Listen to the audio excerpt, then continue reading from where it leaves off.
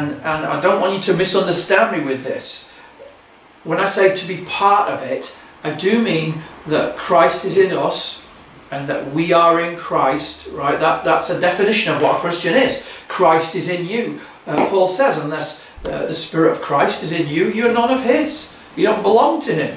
You know, so you can believe the Bible and say, oh, I think it's true. You can even say, I believe Jesus is the Saviour of the world. You can go and attend a church. But unless the Spirit of Christ is in you, you are none of his. You don't belong to Christ. So again, it's about coming to him, him being in you, you being in him. But this is really important because it's sometimes misunderstood. There's a few kind of heresies going around at the moment. You never become Christ. Okay? You don't become Christ. You don't become God. There's a false teaching which says that Christians are, quote, little gods. And this kind of doctrine has gained momentum because big names have said it and preached it. Now with like the advent of the internet, where you can get any video, any audio teaching that's gone down, a lot of this has surfaced because people have said, oh look, I found this audio teaching by this big name, and look what they're saying. So people like, and I will name some names now, Hinn, Joyce Meyer.